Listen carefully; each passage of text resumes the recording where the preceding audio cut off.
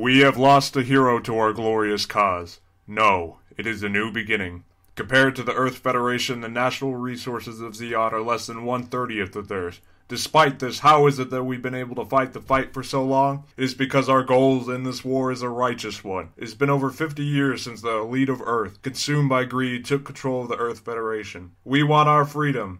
Never forget the times when the Federation has trampled us. We, the Principality of Zeon, have had a hard struggle to achieve freedom for all citizens of our great nation. My beloved brother, Garma Zabi, was sacrificed.